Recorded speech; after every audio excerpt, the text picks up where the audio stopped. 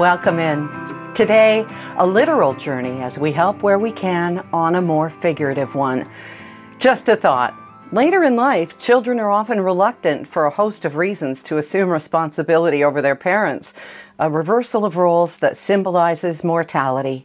Carolyn Fraser. Welcome in. Well, today Rob and I are on the road again and the water as we board a ferry to the mainland and make the 5-hour trip over to the interior to visit my dad. Now, before I tell you more, let me give you some insight into what airline tickets are here these days, because we thought about flying, right? A 1-hour flight to Kelowna, or 3 hours with a stop in Calgary or Vancouver, was going to cost us $900 one way per person. So, since it may be early where you're watching this, I'll do the math.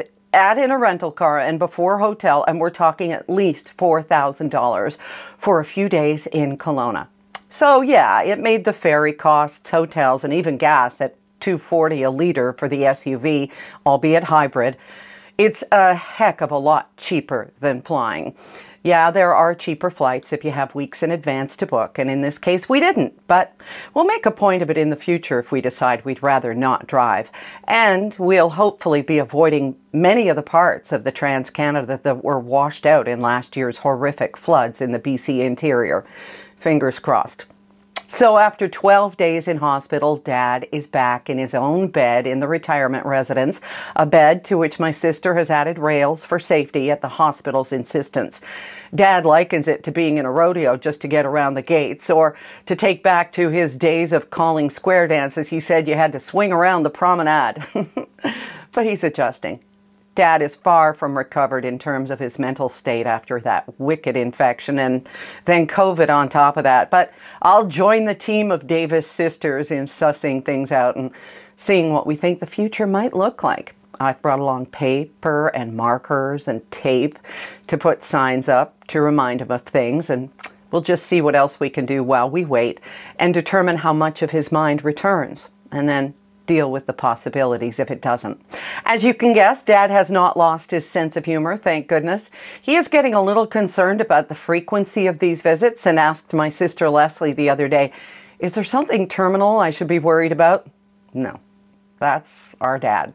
Just so grateful to be seeing him again and to have a week that's open enough that we can go. Of course, as he turns 89 in less than a month, every visit is more meaningful than the last.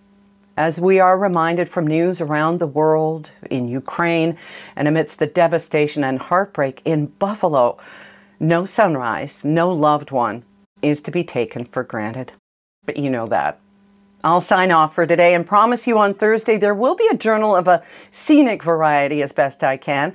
And of course, because we all have trouble sleeping some nights, there will be a new drift story for you tomorrow. It'll be at erindavis.com for links there or wherever you listen to your podcasts. It's a story that has a royal flavor to it since it's the Victoria Day weekend ahead, called Son of Seven Queens. And of course, it's free thanks to NB Pillow.